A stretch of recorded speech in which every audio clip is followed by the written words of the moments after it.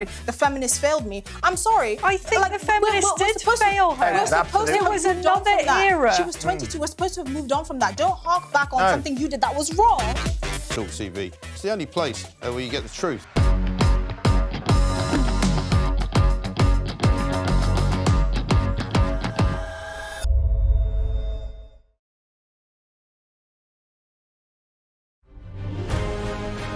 On TV, on radio, and on your smartphone.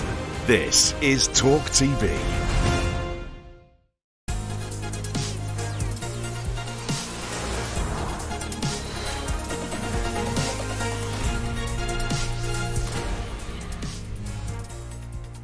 Good afternoon and welcome to Crosstalk. I'm Kevin O'Sullivan. And I'm Alex Phillips, and you're with talkTV, on radio, online, and on your smart speaker. We're with you live from 1 until 3. Coming up this afternoon, more problems for Angela Rayner. Police investigate multiple allegations about Labour's deputy leader, with at least 12 officers on the job. Meanwhile, calls to ban smacking. Doctors want parents to be barred from smacking their kids in England and Northern Ireland. And a downpour in Dubai. Brits in the UAE take shelter amidst the worst rainfall in 75 years. We'll be speaking to someone about their experience later. All of that is coming up, but first, let's get to the news headlines with Divya Kohli. Good afternoon. David Cameron is in Israel in an attempt to limit Benjamin Netanyahu's actions in retaliation against Iran. The Foreign Secretary has joined calls by the US and the EU to place restrictions on Iran, but is urging Israel not to retaliate with force after this weekend's drone and missile strikes. Rishi Sunak echoed Lord Cameron's thoughts in a phone call with the Israeli Prime Minister. We also discussed the situation and how Iran is isolated on the world stage, and also I made the point to him that significant escalation is not in anyone's interest, and it's a time for calm heads to prevail. I also reiterated our concerns about the humanitarian situation in Gaza. The Prime Minister's plan to phase out smoking is one step closer to coming into law. Despite some opposition, the proposals to ban smoking among youngsters passed its first hurdle in the Commons last night. The regulations will raise the legal age each year in a bid to phase out the habit, as well as restrict the sales of vapes. On the street, there's been mixed reaction. Yeah, it's good because kids can't smoke then, can they? But people do get people to go in the shop, don't they, to buy them, so it's not really going to stop anyone, is it? And I personally think cigarettes can't be banned. People will go mad. I think it does set a good example. I think it's good. It prevents a lot of younger people from smoking in the future. Inflation has fallen to its lowest level in 2.5 years as cost of living pressures continue to ease. Inflation fell from 3.4 to 3.2% in March, meaning what we pay for goods and services is rising at a slower rate. The Office for National Statistics says food prices was one of the major contributing factors. Post Office boss Nick Reed has been cleared of bullying claims. In a statement, the Post Office said Mr Reed has been exonerated of all misconduct allegations following an independent review and would continue to lead the organisation. Concerns over the Chief Executive's behaviour were made public after former Chairman Henry Staunton raised them to a select committee looking at the Horizon IT scandal. Labour says Angela Rayner is happy to provide police with whatever information they need as she continues to be investigated. The Times are reporting officers are examining multiple allegations, including tax matters and if Ms Rayner gave false information to the electoral register. Labour Shadow Education Minister Catherine McKinnell says the Labour deputy leader is fully cooperating with authorities. She has said very clearly she is happy to provide all of that information to the relevant authorities, HMRC, to the police. In fact, she welcomes it because she wants to draw a line under this situation. And people are being advised to stay away from Dubai airport after the city was hit by the heaviest rainfall in 75 years. Check-in remains suspended for all Emirates flights today in the wake of the UAE being battered by torrential rain. Homes, cars, roads and runways were all inundated as 5.5 inches fell in 24 hours yesterday, the equivalent of a year and a half of rain for the desert state. That's the latest weather time now with Nazneen Gaffer.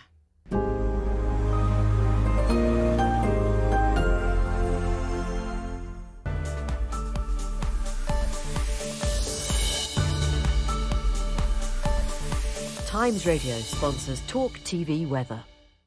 Hello, it's still looking rather blustery out there for today, and there will be some showers, particularly across eastern areas of the UK, as we see an area of low pressure slide its way southwards along the east coast, bringing some heavy and thundery showers. There's also an area of cloud and rain moving its way southwards from Northern Ireland, the Republic, to the far west of Wales and southwest England by the end of this afternoon. Everywhere else, there'll be some bright or sunny spells, but there's also going to be quite a few showers, as I mentioned, especially across the central and eastern areas of the UK, some of which will be heavy and thundery with the risk of hail. And it's feeling cool with the northerly winds and the briskness of those winds as well. Temperatures only up to around 10 degrees Celsius. Now, overnight, the showers will fade away southwards, as will the rain across the southwest, and it will be largely dry and clear. Winds will become lighter as well, so it's going to be quite a chilly night, and in rural spots there could be frosty conditions.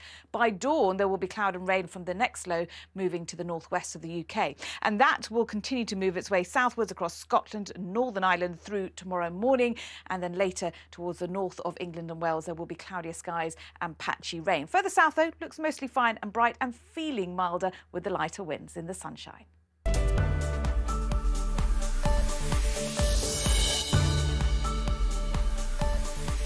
Times Radio sponsors talkTV weather.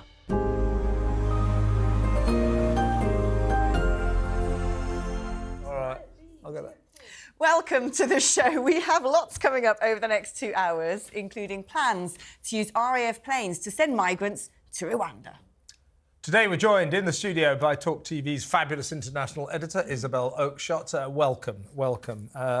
One of the big stories of the day is smacking kids. The doctors are urging the government to bring in more laws to tell us what we can and cannot do.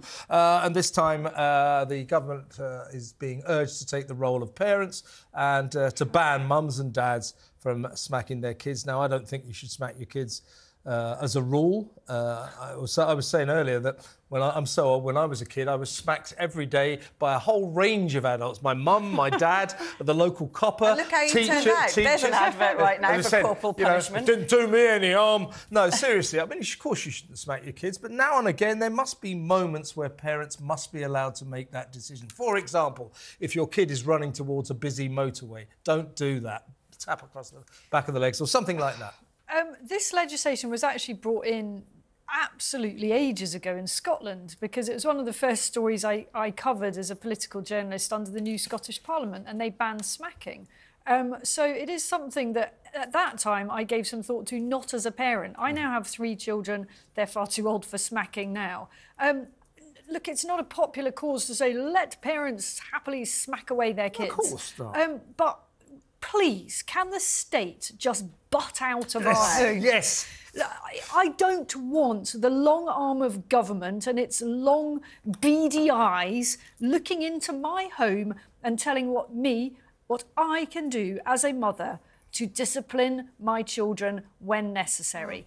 You just asked me before we came on air, have I smacked my children? And I would say I can count the times probably on the fingers of one hand, and that's 3 children. So the answer to that is barely, but every parent needs that ability not to be criminalised for incredibly rarely giving a child a light tap because either there's a real danger or, frankly, it's the only thing that's going to work in that moment. And no one ever feels good about it. I mean, this is but it does work. We've got legislation that criminalises the abuse of children, actually injuring, hurting children. That exists. They are protected by law.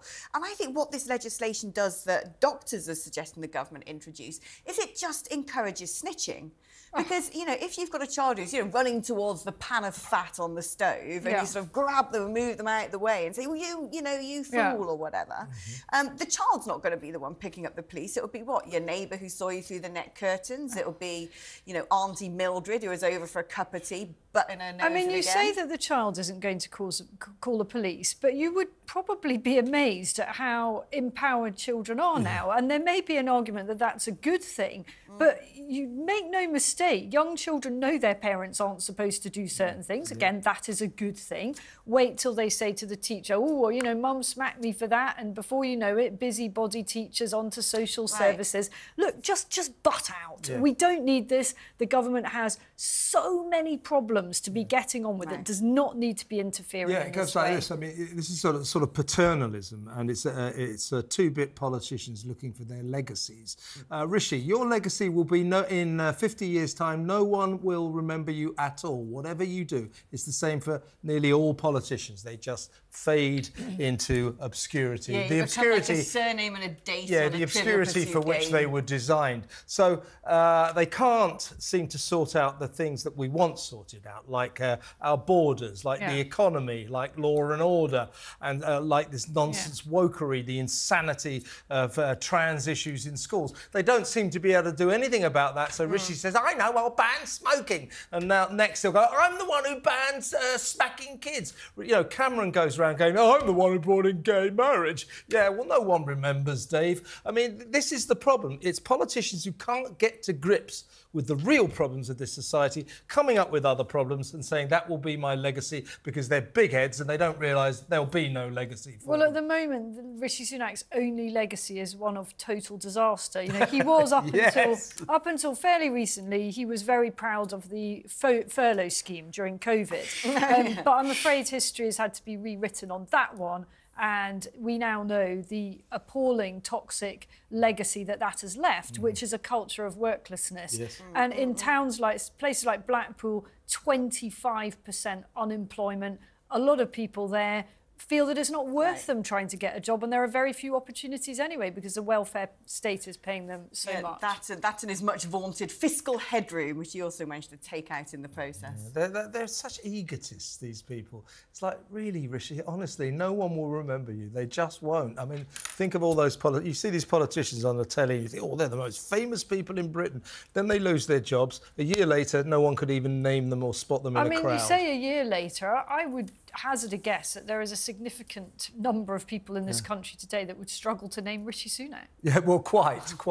Anyway, that is our big question to you, our wonderful audience today. We are asking you, should smacking your children be made illegal? Give us a call, let us know what you think, 0344 499 1000, or you can text us, Right Talk, at the beginning of your message, send it to 87222, or you can tweet us on X at talkTV. To our top story now, and police are investigating multiple allegations against Angela Rayner, possibly extending beyond electoral law offences. At least a dozen officers at Greater Manchester Police are investigating the Labour deputy leader over the sale of her former council house in Stockport and her tax affairs. The investigation is expected to take weeks rather than days. Grilled at Prime Minister's questions today, Sir Keir Starmer continued to back his deputy a bit, following jibes from Rishi Sunak. Mr. Speaker, all I'd say is he ought to spend a bit less time reading that book and a bit more time reading the deputy leader's tax advice. We've got a billionaire Prime Minister and a billionaire Prime Minister, both of whose families have used schemes to avoid millions of pounds of tax, smearing a working-class woman. Smearing a working-class woman? What a terrible thing to do! Angela Rayner has denied any wrongdoing, insisting she followed the rules at all times. Joining us now is former government advisor James Price, and Isabel Oakeshott is still with us. Let's go to you first, James. When did the newspapers forget that her tax affairs were always being investigated? That was the main thrust of the story when it broke about a month ago, which was she was being investigated for potential evasion of capital gains tax for allegedly lying about where she was living. And also, of course, if you lied about where you were living, you are potentially breaking electoral law as well. That was almost an addendum. Why have the papers forgotten the tax affairs? They go, also, now she's being investigated for her tax affairs. She always was. Well, the problem here you've got is that the tax affairs are, by their nature, very complicated, and therefore complicated gets quite boring. That's why sex scandals sell newspapers so much better, because it's easy and everybody kind of can get their head around it. But the thing that's really interested me is that when it's Rishi Sunak or my old boss or any of these other kind of problems come along, oh, it must be very terrible. The Tories are all very evil because the numbers of money is higher and all this kind of stuff. But as you just saw there, Keir Starmer's defence is, well, she's a working class woman. You can't smear her. So we've managed to get this kind of bizarre identity politics even into the areas of criminality. as if someone being from one class or another, or being one sex or another or something else, is enough of a reason that she shouldn't face scrutiny. Right, this kind of soft bigotry of low expectations, as it used to be called, holds everybody back. It does all of us a mad disservice. And the saddest thing for me is that when it's my old boss because he was successful and managed to, lead the world's best vaccine rollout and all these sorts of things, he was an easy target. But when it's Angela Rayner, whose main contribution seems to be shouting the word scum at her opponents across the House of Commons, she needs to be given a break and held to a lower standard. I don't understand it at all. I wonder how useful this is to the Conservative Party, though. I mean, when you see things suddenly reappear in newspapers, you often wonder if a press office has had their hand in that, and quite convenient. It gave Rishi Sunak another opportunity to bring it up at PMQs and potentially try and deflect away from more embarrassing things he may be questioned on. But, the Labour response is very predictable, and I kind of feel it's one of those issues that, depending who you vote for, who you're minded to vote for, you're either going to support the Labour response and say, well, it's all very well the Conservatives saying this about Rayner, but look at some of their tax avoidance. Or you're going to support the Conservatives and say, well, I remember the time when Angela Rayner was champing up the bit to do down Boris Johnson for eating a piece of cake. I'm not sure, actually, it edifies either side. No, absolutely not. No, there are no winners from any of this. That we used to be, since the Profumo scandal of the 1960s, we realised that politicians were human as well, and they were flawed, and that it was such a scandal that we couldn't not report on it. Everybody now is aware that politicians, just like everybody else, probably more than everybody else, have their own failings. The blue team has failings, the red team has failings. Goodness knows, the yellow team up north of the border have their failings as well. And everybody sort of says, as you say rightly, Alex, a pox on all their houses. I think that's a real problem. I think we've either got to have a scenario where everybody must continue to be whiter than white, must be beyond reproach, and the paragons of justice, which we know is impossible, or we go, okay, look, everyone's going to mess up on these things. Give a scenario, a world in which they can say, yes, I messed up. Let me go and have a look at this. I didn't understand the taxes right. Let me go and try and fix it. And have a second chance, have that kind of Christian idea of grace or forgiveness, and then see what else they can actually contribute to public life. Because we're losing far too many people in some scandals and things that I think that shouldn't be career ending. Some, of course, should. But we lose really high quality people. And of course, when you see all this kind of scrutiny of people one way or another, if you've got really talented people out there who've been successful, who may not have a perfect blame-free record, they are stopping from getting involved in public life in the first place. Can you imagine what would have happened if Churchill had never reared his head again after Gallipoli? We wouldn't have had the greatest leader who helped us fight against the Nazis and all the rest of it. And there are numerous other examples. But this is the thing that really concerns me. Where do we have forgiveness or grace in public life today? Well, but this comes down to, did the deputy leader of the Labour Party break the law, or did she not? She says she doesn't. She didn't, and she says she has a letter from a tax expert which will exonerate her. Of course, we're all saying, well, show it to us. She goes, I'm not going to show you my personal tax returns. We're not asking for your personal tax returns. We're asking for that letter. Although it is Labour policy to publish them. Well, it isn't. Not for the deputy leader. It isn't for the deputy leader. So she doesn't have to, according to Labour policy. The point is, 12 officers, at least 12 Manchester detectives are now investigating her. And if it turns out that she lied about her capital gains and where she was living, as I say, the electoral fraud is, I think, a lesser charge. But if it turns out that she evaded taxes illegally, then she deserves everything she's going to get. She can't carry on as deputy Labour leader. She says she's going to stand down. It's as simple as that. It's nothing to do with her being working class or, Ange and all that. It is, did she break the law or did she not? And now she's got 12 Manchester coppers on her backside and she won't like it. No, absolutely right. And again, there is this kind of hypocrisy about it. The number of people whom Angela Rayner has called on to resign for non-criminal acts, and if this is a criminal investigation now happening to her, that's pretty serious going. It does, as Alex has said as well, it just brings everybody down into the mud on these kinds of things. People like to sow and they don't like to reap very much. The concern for the Conservatives, in a way, almost, is why do you want to lose this person from the front bench who is actually really unpopular, I think, on the doorstep? Every doorstep I've ever knocked on when I've been a Conservative activist, she tends to come up and not in a great way. And for many people in the sort of the BBC and the sort of well-to-do Islington media sets, go, look at this gritty, authentic working class woman and all the rest of it. But people like my parents who didn't go to university, who've worked hard all their lives, they look at someone like this and says, what? And she's just worked for a trade union and got given a safe Labour seat and has done nothing really much significance before. This isn't a kind of person to represent me. And this is a sort of, she's almost a weird parody of working class people. I mean, I know I sound a bit plummy now, but this is not the kind of world that I grew up in when Alex and I were growing up in Gloucester. People work really, really hard and they do their best. They don't try and fiddle the house they live in with their partner and all these kinds of things. I think that problem, and also the fact that her and Keir Starmer clearly don't get on with each other. The Conservatives pushing this, I completely understand it, but you almost want to keep her in post to help destabilise the Labour Party even more.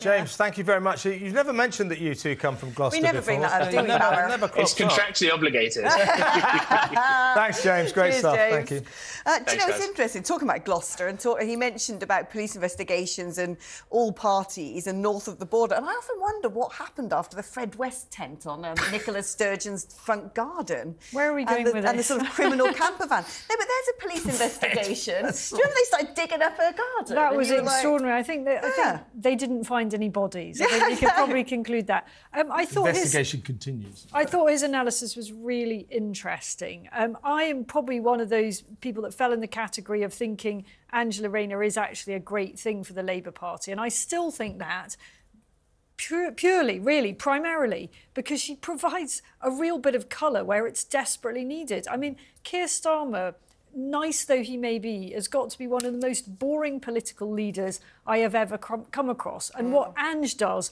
is bring a bit of fire to the table there. And I think that's needed. People don't want to vote for boring, do they? Yeah, they don't. So I think she is extraordinarily interesting and charismatic, and I think she's got tremendous spirit. I'm actually a fan of Angela Rayner. And I also don't think it's at all proportionate to have 12 police officers digging around on this. It is patently absurd to have that many police officers investigating such a small matter. Frankly, if she's done something wrong and she knows she has, she should just resign. She should have done so ages ago, and she could have been brought back before the election. I'll tell you the really useful function that Angela Rayner fulfills in the Labour Party. It gives the other Labour MPs the chance to meet somebody who's genuinely working class. I know, right? They don't often come across, true. but someone who's not actually from Islington or Hampstead. So for that reason, she's a good thing. And that's why, of course, the Tories are making so much of it, while all her political enemies are making so much of it,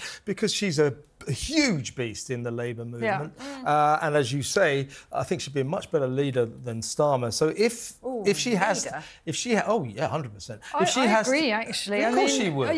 She's charismatic. And she's not... she could lead anything. Maybe a Conger in Butlins. No, rubbish. She could be the leader. It's dead easy to be the leader of the Labour Party. Corbyn did it. But if they lose her, it'll be a massive loss. It will be a massive loss, which is clearly why Keir Starmer has held on to her all this time, even though they don't actually get on that well. You know, he recognises that she is a huge asset, ticking a lot of boxes that he and some of his other very dreary colleagues don't. And thinking about what happens if she goes, who replaces Angela Rayner?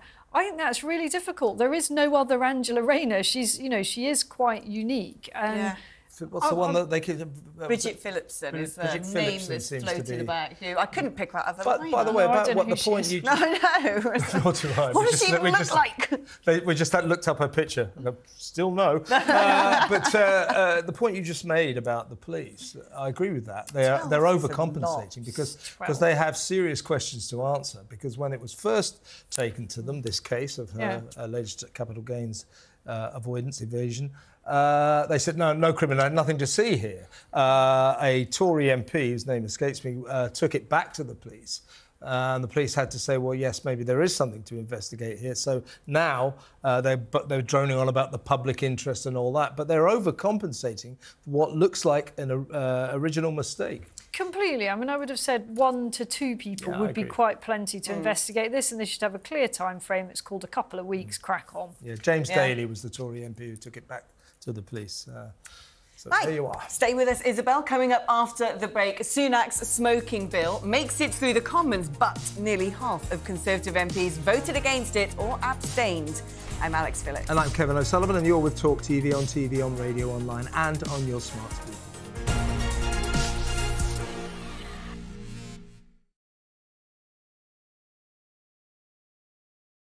Hey, very good morning to you. Thanks for joining us. You're with Talk TV, on TV, on radio, online. And we're on your smart speaker.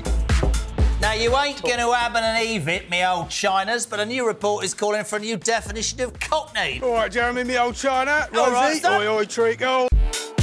When J.K. Rowling says, let's just be honest, that's all she's saying, let's just be honest. When a man goes out and kills, we should talk about them as what they are, a biological man. Trans woman, it's not a woman. Trans woman is a man. Lee would have to go much further than his statement. I mean, he did say that he spoke clumsily and he understood the Prime Minister's position, but I think he'd need to say that he'd got it wrong. Then I had a phone call this morning from City Council, a lovely woman called Anna. And yeah, I've just received an email just saying that, yeah, I'm going to be getting a badge. Quite right too. Quite right too. It's that time again to get the violins out. That's right. Prince Harry has lost his bid for UK security after moaning he'd been singled out. You might as well be discussing an invasion of Daleks for all I really get this.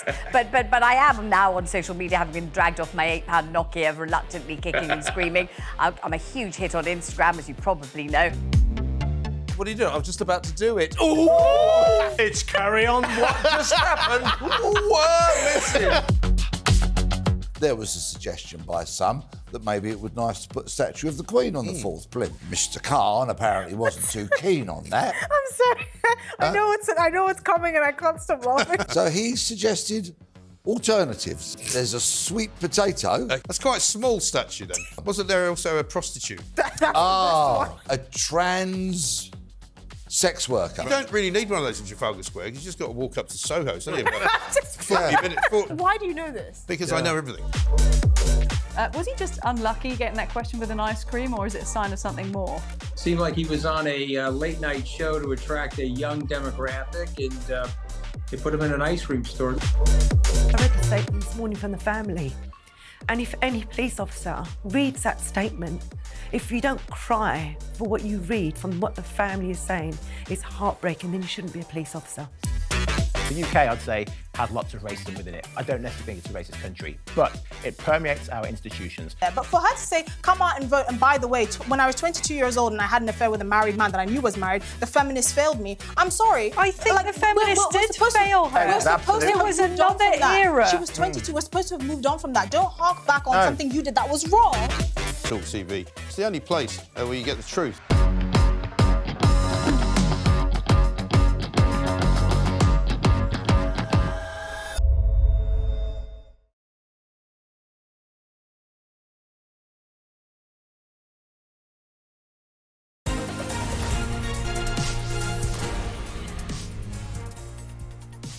Welcome back to the show. I'm Alex Phillips. And I'm Kevin O'Sullivan, and this is Crosstalk on Talk TV, on radio, online, and on your smart speaker. Now, the controversial smoking ban made it through the House of Commons last night, but it was hardly a victory for the Prime Minister. Yeah, almost half of Tory MPs failed to support the bill, which would ban anyone born after 2008 from ever buying cigarettes. A total of 165 Conservatives either abstained or voted against the government.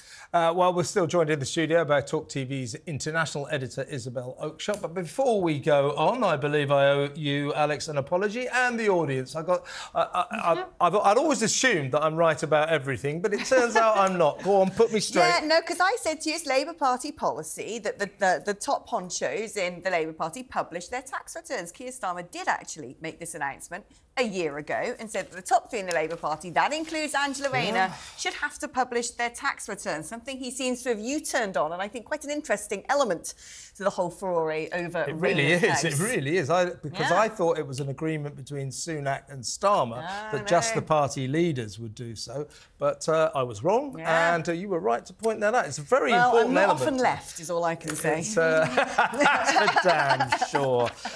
Smoking, the smoking ban, more nanny statism, Isabel, just sticking out their noses into our lives, paternalism, it's bad for you, therefore we will make it illegal. What else are they going to make illegal because it's bad for us? I'm going to surprise you on this one. I'm quite in favour of banning cigarettes, and so I've got to be consistent about this, because otherwise plenty of people dig up clips of me saying I'm in favour of banning smoking.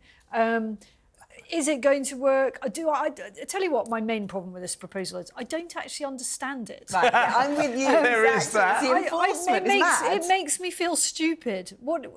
I don't get it. So someone at one age can buy them in future and yet another adult can't. So if you're born on a certain date, then you can buy cigarettes for the rest of your life. If you're born a day later, you can never buy cigarettes for the rest of your life. I don't get that. Are there going to be people walking up and down the streets with people standing outside pubs having a Marlboro saying, can I just check your birth certificate, please? Yeah, exactly. Yeah, probably. It's really weird. Yeah. It doesn't make sense. I mean, I think our smoking legislation, certain things we've done on this, banning smoking in public places has been a really good thing. And I still find it weird going to countries, including in the Middle East, where people are just smoking in restaurants. You know, and that is so archaic now. And when we brought in the ban on smoking in public places, everyone said this is never going to work. We're never going to be able to police it.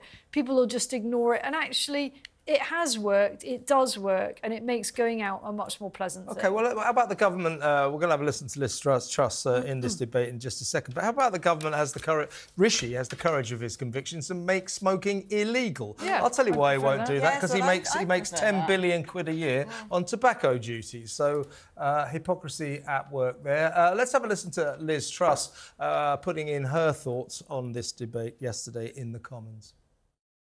But the problem is, the instinct of this establishment, and which is reflected by a cross-party consensus today in today's chamber, is to believe that the government, are better at making decisions for people than people themselves.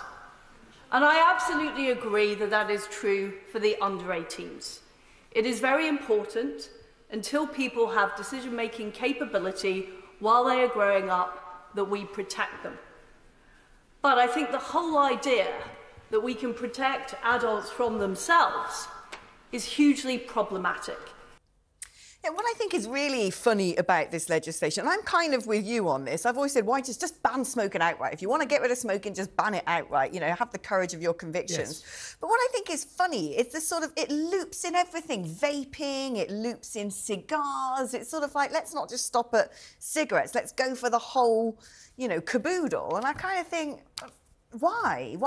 I mean, vaping, I know it's sort of still untested, but every single report I've ever seen on it is supposed to be 95% safer than smoking. Oh, I think there's plenty of evidence emerging that it's a pretty bad thing to do. I mean, it's just logic, isn't it? You know, endlessly puffing some kind of chemical into your lungs probably isn't going to ultimately be that good an idea. Doctors don't recommend it, yeah. I mean, the best thing here, really, is education. I have attempted, I really hope successfully, to completely brainwash my children about the evils of smoking to such an extent that it can be almost embarrassing taking them down the street because they are liable to have some kind of outburst when they see someone, you know, puffing away on what they would call cancer sticks. So, you know, if parents can just educate their children about the downsides of this, you know, particularly in terms of sport, fitness, push the right buttons. You know, young girls don't want horrible yellow teeth. They don't want wrinkles all round their mouth. So find ways to deter children which aren't about a ban that they'll find ways to breach. But loads of kids are not taking up smoking now anyway. It's sort of really in the decline. Vaping. They do love a but bit of vaping. You know, I'm very much, really vehemently against this Rishi's smoking ban. But partly I think it won't work. But also, I mean, this is just statism, isn't it? It is statism, and there I agree with you. And this will herald an era of prohibition. It'll be alcohol next, then gambling. The government is already proposing to be able to look at the finances of people to see how much they spend on gambling. And if it's more than £500 a year, they want to get involved. Leave us alone. Just leave us alone. It's unbelievable. No, I agree with you about that. And some of the measures on gambling have already had a pretty devastating impact on certain sports. And I think the horse racing industry is suffering quite heavily as a result of well-meaning but frankly misguided legislation and regulation. You are slightly left thinking, why do they keep coming after our fun? Yeah, we said that let us do a bit of gambling, let us have a drink, and, you know, I suppose grown-ups, well-informed, if they really feel the need to smoke, then maybe they should be. It's like the government or people like Sunak effectively are saying, if it's bad for you, I'm going to make it illegal. Well, do one, Sunak, because I do a lot. Bad for us? Rishi Sunak. I do lots of He's things. bad for us. Let's ban him. I do way too many things that are very, very bad for me. We'd never have guessed. And that is a question of personal liberty. And it really scares me that the government, the reach of the government is growing by the day. So what about a fat tax? I take it you're against that, 100%. You want people to just be able to get more and more enormous. Yeah, if I want to eat chips, yeah, look at me. If I want to eat chips and drink beer and smoke cigarettes, that's my business. And if it costs the NHS a lot of money, I don't care. Well, on that note, because we've got to change topics and move swiftly along to our next one, RAF to run Rwanda flights. Rishi Sunak is now planning to deploy RAF Voyager aircraft to deport migrants to Rwanda after the Home Office failed to find an airline that would actually agree to do it. Everyone they approached said no thanks. Yeah. Although I kind of expected these people to be mass deported via some military aircraft. I think that kind of makes sense. Yeah, I mean, I'm not imagining them being on sort of Virgin Atlantic or something. Yeah, but sipping or, on their tomato Emirates. juice. Yeah. EasyJet. Yeah, exactly. Like you, I assumed that it would be, it would be the military that organised this if it ever happens, which is still a very big if. I think it's possible that we'll see one flight take off. There'll be ludicrous demonstrations and there'll be about 2 people on board, and a load of weeping lefties, bowing down on the runway and generally acting as if the sky's about to fall in. At least if it's a military aircraft taken off from a military airbase, it'll make it hard for the weeping lefties to glue themselves to the tarmac. But you forget the Royal Navy refused to turn migrant boats around in the middle of the Channel on health and safety grounds and all that. So no doubt if the government says to the RAF, you've got to fly the migrants to Rwanda, the RAF will come up with some reason that they don't want to do it. Well, I'd like to think the RAF is a little bit more robust than that. And if they're not, there'll be serious questions to ask. And talking about defence, I've just walked past, just before coming in here, I just walked past the Ministry of Defence on Whitehall. I know what you're going to say. You know what I'm going to say. Oh, in red paint. I saw your tweet. There is red paint still all over that building, and I walked past an army of people not going into the MOD to look after the defence of the realm, but actually using taxpayers' resources to have to clean off that mess, which is criminal vandalism. And do you know who did it? It is high time. Of course, it was a pro-Palestinian... Yeah, but it was an amalgam of Just Stop Oil and pro-Palestinian, but it was the youth division. It was the youth division. It is time these people are made to pay each and every penny back of what this costs. And it will be thousands of pounds, and they will be having to work really hard for a very long period to pay off that debt. And I bet you, if that became the routine situation, if you cause that kind of damage, you are literally going to pay for it, then I bet you there'd be an awful lot less of them doing it. I walked down Whitehall the other day and I had exactly the same feeling of you. I was repulsed and embarrassed. It's the fact that this embarrassing. beautiful big building right next to the River Thames, which we know is our military of defence, with all the sort of war memorials outside, is covered on with vandalism. Why should taxpayers pay for that? Beautiful building, completely empty, no workers inside, they're all working from home. Let's talk about this right-wing political conference in Brussels, shall we? You take it away. Yes, bonkers. It's absolutely bonkers. The National Conservatism Conference, which is basically a coming together of all sorts of characters, some politicians. Suella Braverman was speaking, Miriam Cates, a Conservative MP, Nigel Farage, of course. Second day today is supposed to be Viktor Orban, the leader of Hungary. And then other think tankers, the pollster Matthew Goodwin, just characters who believe in, I don't know, common sense politics, all coming together in Brussels to have a bit of a jamboree. But of course, the leftist mayor of Saint-Just-Tenude in Brussels, which is where the event was going to be held, decided he didn't want this to happen. So in he marched his police with court orders saying there'll be a real risk of there being public disturbance, and you might say hurty words that someone in Belgium's going to get upset about. So this event has to be closed down. That, dear reader, is the actual definition of fascism. Yeah. I found the scenes that came out of that yesterday absolutely extraordinary. And, look, we've had our ups and downs with Brexit and how it's been delivered. But as Nigel Farage said yesterday, if ever there was a moment you were glad not to be part of this charade, it is that spectacle of police being brought in to disperse a peaceful conference of perfectly mainstream right-leaning ideas. We're not talking some kind of Nazi youth convention with everybody goose-stepping and swathed in swastikas. I mean, these are serious people. Some of them are democratically elected.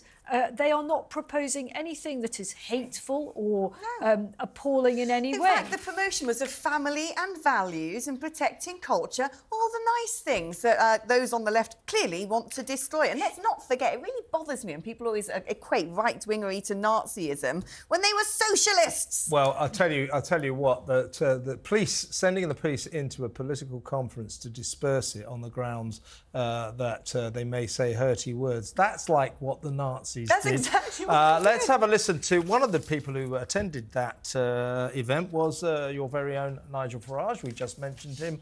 Going to be seeing him tonight, actually. But right now, he has a few words to say about what happened in Brussels. You know, I've experienced cancel culture personally here. I've had, you know, restaurants wouldn't serve me in Brussels in my last days as an MEP, coffee bars, even the pub I used to use said I couldn't go there anymore.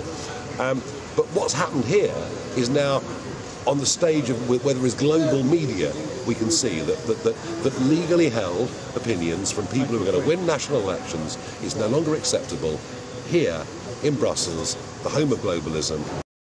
Yeah, I mean, the mask is really starting to slip. When you look at Donald Tusk, who, of course, used to be the head of the European Council, banning all sorts of media now he's the Prime Minister of Poland, I think those who are sort of very connected to the Euro club are beginning to be exposed for what they really are. Yeah, well, not before time. Now, coming up after the break, a deluge in Dubai. We'll speak to one resident after 18 months' worth of rain fell in just one day. What's going on there? I'm Alex Phillips. And I'm Kevin O'Sullivan, and you're with talkTV on TV, on radio, online and on your smart speaker.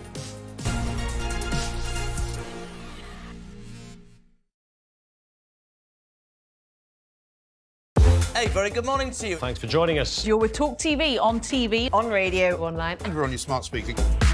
Now, you ain't going to Ab and Eve it, me old Chinas, but a new report is calling for a new definition of cockney. All right, Jeremy, me old China. All Rosie, right, oi, oi, treacle. When J.K. Rowling says, let's just be honest, that's all she's saying, let's just be honest. When a man goes out and kills, we should talk about them as what they are, a biological man. Trans woman, it's not a woman. Trans woman is a man.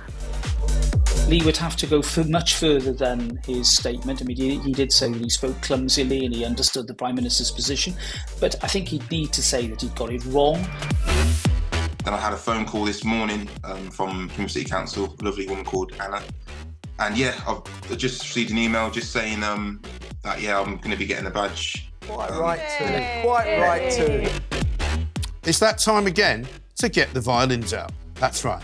Prince Harry has lost his bid for UK security after moaning he'd been singled out. You might as well be discussing an invasion of Daleks for all I really get this. but I am now on social media, having been dragged off my £8 Nokia, reluctantly kicking and screaming. I'm a huge hit on Instagram, as you probably know. What are you doing? I was just about to do it. Ooh!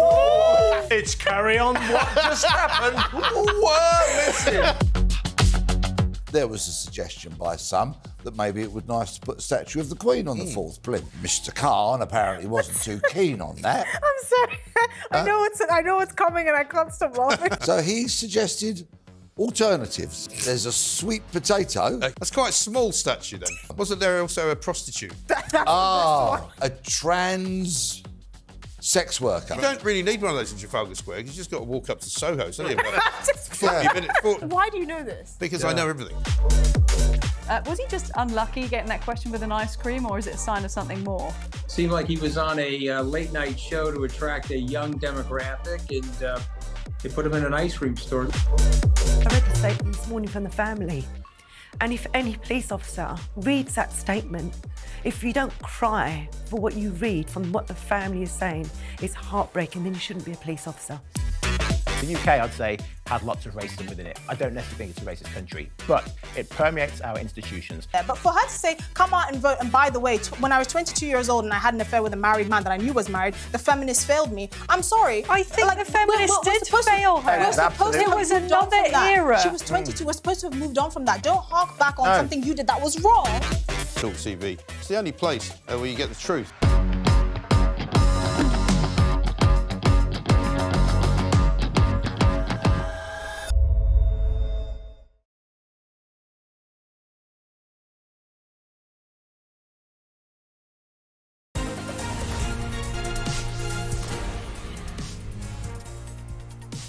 Welcome back to the show. I'm Kevin O'Sullivan.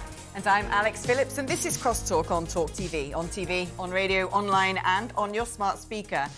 Now, it's day 3 of the Trump hush money trial, and the judge has already accused the former president of intimidation. The New York judge scolded Donald Trump after he was caught muttering to a potential juror. And this is what Trump had to say about the judge after leaving the courtroom yesterday. There shouldn't be a gag order. Let me just tell you. The gag order is totally unconstitutional. The judge should not be there. The judge is highly conflicted. He should not be there. Well, we're still joined in the studio by TalkTV's international editor, Isabel Oakeshott. Well, Donald Trump, by the way, I like his new haircut. It's a little less extravagant. Oh, I was thinking it looked a bit weirder than before. I think he looks slightly more human. Don't you like his style even better, though? I mean, imagine having the guts to go outside and just lay into the actual judge in your actual case. Yeah, I mean, who does that? Completely ignoring the gag order. So the judge says every day, oh, no, you can't say that and you can't campaign. Did it anyway. He's campaigning every day and he's going straight outside and disobeying the gag order. So Donald Trump, this is an 8-week trial. He's making it work for him already, isn't he? Yeah, he really is. And every time he has these confrontations, you know, it reinforces his base. Anyone who's wavering can't imagine that there are many potential Trump voters who are sort of on the fence at this point. But each time he recruits more. The problem I have with this whole furore and this nonsense, because that's what it is a farce. You know, here we are discussing Angela Rayner's tax affairs and then there's similar sort of nonsense going on over there. But this is really serious because this guy is potentially going to be the next president of the United States. We're at a time where we're at the brink of global conflict. If we're not already in a sort of cold to warm, tepid war already with the enemies of the West. And instead, all of America's energies are being taken up by this performance. Well, also, I think that Donald Trump's actual record on foreign policy is really underrated. You know, the lefty lovies cannot bear to give him any credit for anything. But the reality is that in a number of respects, his foreign policy was actually quite a success. Yeah. I mean, look at the Abraham Accords, look at his robust position on Chinese aggression. And I think when he argues that a lot of the awful things that have happened in the last few weeks would not have happened were he president, I think there's a real truth in that. I think actually the fact that you had Arab nations all coming together and helping the West to intercept those missiles raining down from Tehran is a direct result of his incredible foreign policy, because it was Donald Trump who brought them in and normalised relations with Saudi and Israel and the UAE. That's what Iran didn't like. And guess what? As soon as Iran tried to break up the fun, it didn't work. Also, he's unpredictable. That's the point. Foreign so you powers just fear don't know. unpredictable. So yes, maybe he would have done nothing. Maybe he could have taken one position, he could have taken another. But that, in a sense, is the genius of it. You never quite know. He could literally go ballistic. I mean, and that's what people fear about Iran. They fear about Putin. All of our enemies. What we fear most is their unpredictability. What will they do? And Trump brings that to the table for the West. He absolutely does. And you know, the more the left-leaning and left-wing establishment get themselves into a whole lather about how dreadful it is, the prospect of Trump coming back and how awful he is, the more I'm keen on the whole thing. I don't care if he had slept with every single female entertainer in the adult industry. That's, you know, whatever. Let his wife worry about that. Just give us a president who's going to stand up for Western security. He denies having sex with Stormy Daniels, calls her horse face. He does. That's very unfair to poor Stormy, I think you'll agree. Now, we've been talking about the Dubai deluge. Let's speak to someone in Dubai, an old friend of mine, Anil Boyle, journalist at Arabian Business Magazine. Hi, Anil. Hey, Kevin. How are you doing? Tell us all about the last few days. Quite a deluge. Seen anything? You've been out there, what now, 20 years? Seen anything like that? Yeah, 20 years. Well, we had 18 months of rain fall in 24 hours. Actually, in 2 hours. It was all yesterday, 3 o'clock. It just came bucketing down. Skies went black. It was a bit like an eclipse.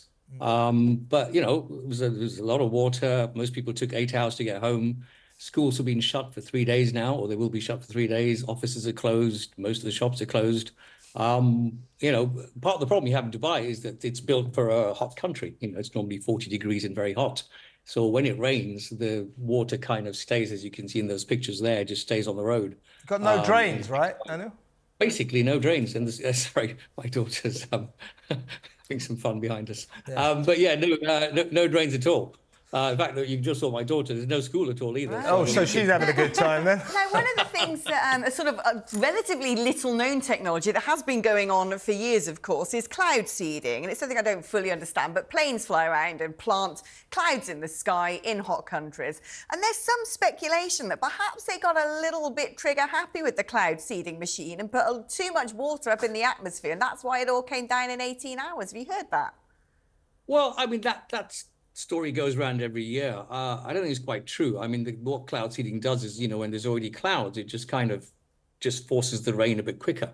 So, you know, it would be a hell of a job to turn cloud seeding into the kind of storm that we saw yesterday. And also to be noted that everybody's been talking about it for the last week, that the storm was coming, because they could see it coming from wherever else. So I don't think it was entirely cloud seeding. I think it's just the fact that, you know, countries like Dubai aren't used to having this kind of rain. You know, it was 280 millimeters of rain, which is what you'd get in London in 5 months, is what we got in really 3 to 4 hours. So, you know, if it happened in London, you'd have the same, probably worse. I mean, I should say that was yesterday. Today, the sun is out. It's 28 degrees. Yeah. Everybody's about to head to the beach. And we're all having, you know, 2-3 days off work. So you're getting over it now. But the last report we had was that the airport officials at Dubai Airport had asked people not to go there because it was so overcrowded due to flights not being able to take off. Yeah. That was true. That was true. I think for about a few hours they suspended flights coming in and then some coming out. But that's not unusual. I mean, you know, you've seen that again in London in you know, peak summer and when there've been floods or snow or whatever else.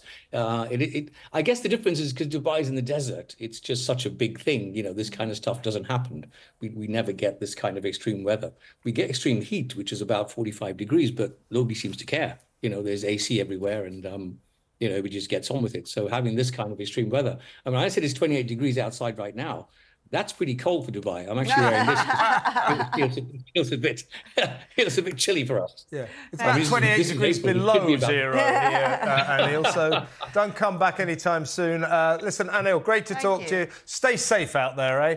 Anil Boyle there. Thanks, mate. You're a regular visitor of Dubai and a big fan of it. And something you always say is, you look at this place in the desert. Everything in the works. whole time we haven't built HS2, they've built an entire city in the desert, a metropolis of all sorts of gadgets. One assumes that the cleanup's going to be done like that. It will be, and they will really not like these scenes going around the world and projecting any kind of impression that they're not on top of everything instantly. I mean, that Dubai airport is absolutely fantastic. It is so efficient. Everything works brilliantly. They will want that sorted in an absolute heartbeat, and I'm sure it will be. But there is no point in creating the infrastructure for deluges of rain that happen once every 70 years. You know, this isn't on any kind of par with the chaos that we have every time there's a tiny bit of snow. We expect snow. Snow comes every year in the UK and still we can't handle it. Yeah. I think Dubai can be forgiven for not being ready for an historic, once probably in many people's lifetime, and who downpour. knew that Teslas floated? All these people in their big cars, you know, unable to drive them anywhere. Everyone with a Tesla was like going about like a gondolier in Venice. They do have a lot of Teslas in Dubai. A lot of, I mean, all the Ubers, not all of them, but many of them are Teslas. You do slightly worry about the whole electrics and water thing. May not be a great combo. So you see that, sorry, the demand for electric vehicles globally is down 40%. I know. Elon Musk is cutting 10% of his staff. So maybe he could just start selling Teslas as boats. Tesla boats. You know, a new direction for the company. Yeah, you wouldn't be able to charge them though. I mean, I remember getting a Tesla in a puddle and it won't charge at all. So yeah, I don't, because water and electricity they don't really mix, do they? Not a good thing. Listen, I remember we had someone on the show right at the beginning of the nascent period of Kevin Alex, and he was basically an auto journalist saying that he thinks that electric cars are going to be like the CD and be around for about 15 years, and then everyone will get over them and go back to the combustion engine. People aren't buying them anymore. Biofuels. People aren't buying them. But you see, I think it was Hertz recently in America got rid of 20,000 of them because not only were people not buying them, they didn't want to hire them either. Yeah, well, they're also just far too expensive, I think, still. You know, you can't get a nice, cheap, second-hand electric vehicle, can you? If you did, where are you going to charge it? Yeah. Well, there you are.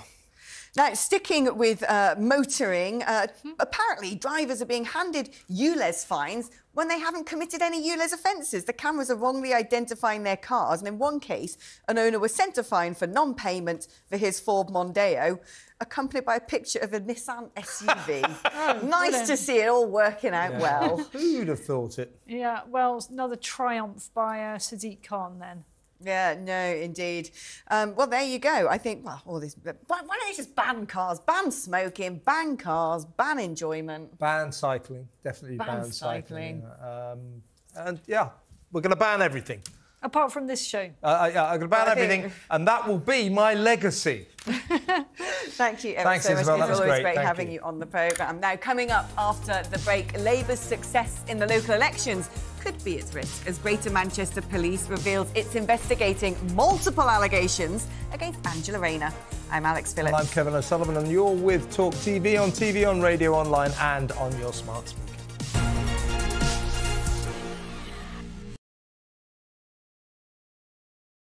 Hey, very good morning to you. Thanks for joining us. You're with Talk TV, on radio, online, and we're on your smart speaker. Now, you ain't going to have and eve it, me old Chinas, but a new report is calling for a new definition of cockney. All right, Jeremy, me old China. All right, Rosie, sir. oi, oi, treacle. When J.K. Rowling says, let's just be honest, that's all she's saying, let's just be honest.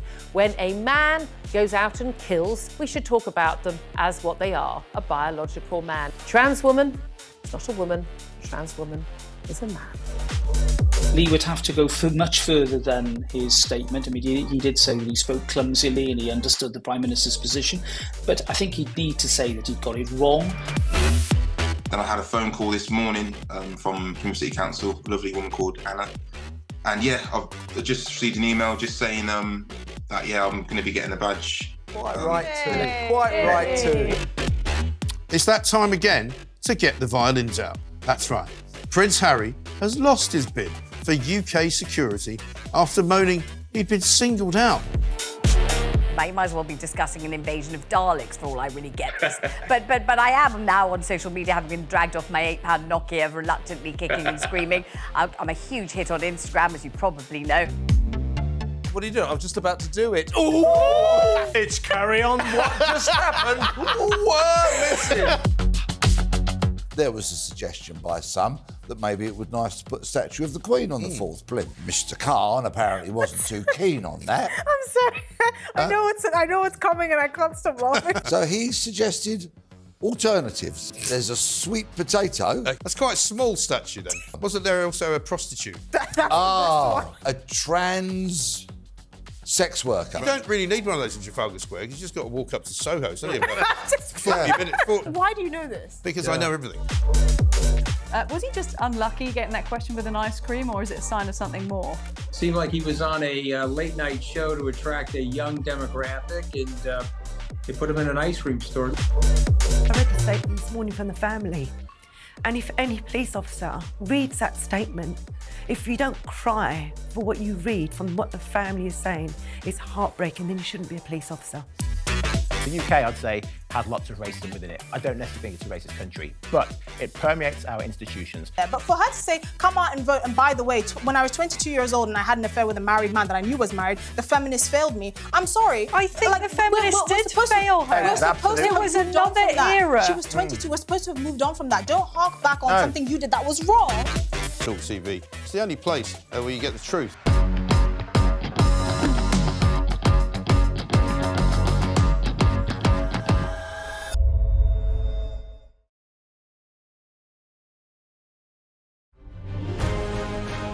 On TV, on radio, and on your smartphone.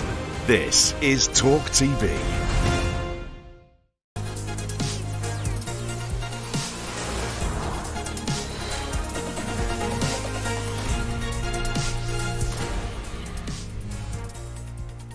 Good afternoon, welcome back to Crosstalk. I'm Alex Phillips. And I'm Kevin O'Sullivan. You're with talkTV, on TV, on radio, online and on your smart speaker. And we are with you every weekday from 1 until 3 p.m. Now, coming up in this hour, more problems for Angela Rayner. Police are investigating multiple allegations into the Labour deputy leader, with at least 12 officers on the job.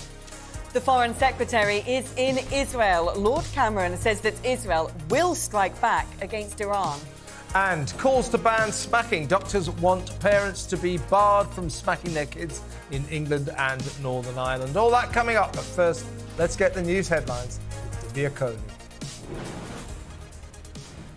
Good afternoon. Rishi Sunak has told Parliament he's spoken with Benjamin Netanyahu, calling for a time for calm heads. He also said escalation of tensions in the Middle East are in no one's interest. The Foreign Secretary David Cameron has echoed those thoughts as he visits Israel today. The US and the EU have called to place restrictions on Iran following this weekend's drone and missile strikes. Former Israeli Justice Minister Dr. Yossi Beilin told talkTV the free world must unite against Iran. I don't see any reason to continue this vicious circle with Iran, but it is an opportunity to think about what is happening with Iran. It's a rogue country and should be related to in that way. Angela Rayner's police investigation was also a hot topic at Prime Minister's questions today. The Times are reporting that at least a dozen officers are examining multiple allegations, including tax matters, as well as if Miss Rayner gave false information over whether she lived at the electoral register. The PM was eager to remind Keir Starmer about that when the Labour leader brought up Liz Truss's new book. She claims the Tory party's disastrous kamikaze budget that triggered chaos for millions was, her words, the happiest moment of her premiership. Has the Prime Minister met anyone with a mortgage who agrees? Well, Mr. Speaker, all I'd say is he ought to spend a bit less time reading that book and a bit more time reading the Deputy Leader's tax advice. Former government advisor James Price told talkTV it was wrong for Keir Starmer to then defend Miss Rayner by accusing the PM of smearing a working-class woman. But the thing that's really interested me is that when it's Rishi Sunak or my old boss or any of these other kind of problems come along, oh, it must be very terrible, the Tories are all very evil because the numbers of money is higher and all this kind of stuff. But as you just saw there, Keir Starmer's defence is, well, she's a working class woman, you can't smear her. So we've managed to get this kind of bizarre identity politics even into the areas of criminality, as if someone being from one class or another or being one sex or another or something else is enough of a reason that she shouldn't face scrutiny. Inflation has fallen to its lowest level in 2.5 years as cost of living pressures continue to ease. Inflation fell from 3.4 to 3.2% in March, meaning what we pay for goods and services is rising at a slower rate. The Office for National Statistics says food prices was one of the major contributing factors. Post Office boss Nick Reed has been cleared of bullying claims. In a statement, the Post Office said Mr Reed has been exonerated of all misconduct allegations following an independent review and would continue to lead the organisation. Concerns over the chief executive's behaviour were made public after former chairman Henry Staunton raised them to a select committee looking at the Horizon IT scandal. A mother of 3 who went missing last December died by drowning in the river where she was found, according to a coroner. Gaynor Lord failed to return home from her job in Norwich last year. Her body was eventually recovered from the River Wensum a week later. Police launched a major search operation in the wake of her disappearance. And people are being advised to stay away from Dubai Airport after the city was hit by the heaviest rainfall in 75 years. Check-in remains suspended for all Emirates flights today as the UAE is battered by torrential rain. Homes, cars, roads and runways were all inundated as 5.5 inches fell in 24 hours yesterday, the equivalent of a year and a half of rain for the desert state. That's the latest weather time now with Nazneen Gaffer.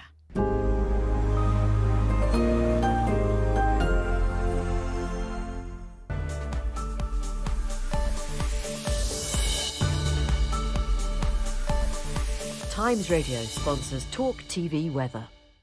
Hello. It's still looking rather blustery out there for today, and there will be some showers, particularly across eastern areas of the UK, as we see an area of low pressure slide its way southwards along the east coast, bringing some heavy and thundery showers. There's also an area of cloud and rain moving its way southwards from Northern Ireland, the Republic, to the far west of Wales and southwest England by the end of this afternoon. Everywhere else, there'll be some bright or sunny spells, but there's also going to be quite a few showers, as I mentioned, especially across the central and eastern areas of the UK, some of which will be heavy and thundery with the risk of hail. And it's feeling cool with the northerly winds and the briskness of those winds as well. Temperatures only up to around 10 degrees Celsius. Now, overnight, the showers will fade away southwards, as will the rain across the southwest, and it will be largely dry and clear. Winds will become lighter as well, so it's going to be quite a chilly night, and in rural spots there could be frosty conditions. By dawn, there will be cloud and rain from the next low moving to the northwest of the UK, and that will continue to move its way southwards across Scotland and Northern Ireland through tomorrow morning, and then later towards the north of England and Wales there will be cloudier skies and patchy rain. Further south, though, looks mostly fine and bright and feeling milder with the lighter winds in the sunshine.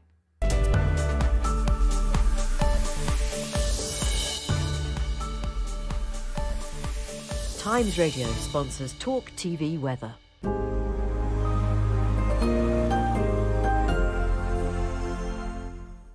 Welcome back to the show. We have lots coming up over the next hour, including Lord Cameron's visit to Israel and calls to ban smacking in England and Northern Ireland. And we've been asking you, should smacking your children be made illegal? Give us a call, 0344 499 1000. You can text us, 87222, the number to do that. Write the word text before you text, talk. Text. Before you text. Or text... Oh, I don't know what's gone wrong with me. I'm malfunctioning. Tweet us on X at talkTV. I say that every day. I've said that a million times. And I just, today, no. Yeah. Can't do it. Or you can tweet us on X at talkTV. And some of you have already been in touch. Yvonne has tweeted, me and my siblings were smacked a couple of times. It didn't do us any harm and taught us to respect our elders. None of us have mental issues and we are all in well-paying jobs. Justin says, I don't condone beating a child or smacking in anger, but in situations that could be dangerous or with extreme negative behaviour, physical punishment is sometimes needed. Daisy writes, my dad used to give me a short, sharp smack to the back of the knees occasionally, as sometimes it was the only thing that would snap me out of my bratty tantrums. Personally, I think smacking is just fine in moderation. And Elise says, it's government overreach. The government should stay out of our lives. We discipline our child as we see fit. We would never hurt our children. I'm sick of governments meddling in our affairs. Well, let's get back to our top story. Greater Manchester Police has revealed it's investigating multiple allegations against Angela Rayner, which may extend beyond electoral law offences. The force says it's examining the Labour deputy's council and capital gains tax arrangements from when she lived between two different council houses in Stockport between 2007 and 2015. The investigation will likely take weeks rather than days, as Labour had hoped, and there are fears it will overshadow the upcoming local elections. Angela Rayner has denied any wrongdoing, insisting she followed the rules at all times. Joining us now in the studio is former Labour advisor Matthew Larser. Well, you keep coming back about the same subject. I do. But it does... I predicted this last week that I'd be back to this. You did. I mean, you know, on the face of it, it does get worse for her every day, but we must stress that she denies any wrongdoing.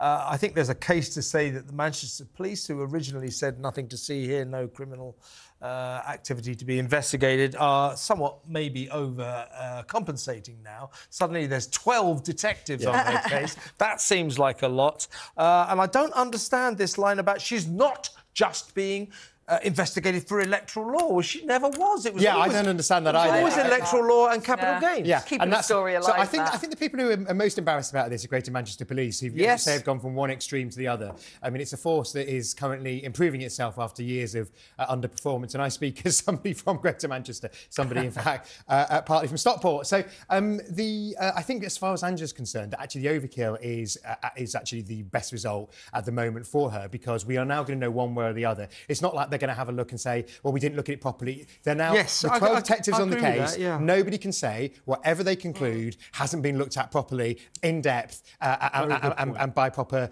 set of people. So Angela's been absolutely clear. She denies wrongdoing, as you say, but she's also been absolutely clear. If she was to be convicted of any criminal offence, then she would resign. And that's a very clear commitment she's given. Now, she is obviously extremely confident that she's not going to do that because you wouldn't make that pledge. Well, you would go before you were going to be pushed in other circumstances. So now, yes, OK, it may take a few weeks rather than a few days. I don't think it'll overshadow the local elections, and we'll get the answers that I think people have the right to expect. I mean, could there be a risk here that whoever is responsible for the provenance of this story realises that there may be even more to come if you keep pulling on that thread? Because it does seem to me hugely overstaffed to throw 12 officers on this case. And, you know, definitely when you see a story essentially being repeated as, oh, they're investigating her for something other than just putting down the wrong address on her electoral register, you think, well, that was already in the We press. already knew that. The other thing that everybody failed to notice is that there's a 1-year statute of limitations on electoral registration offences. So you've only got 1 year from doing it. So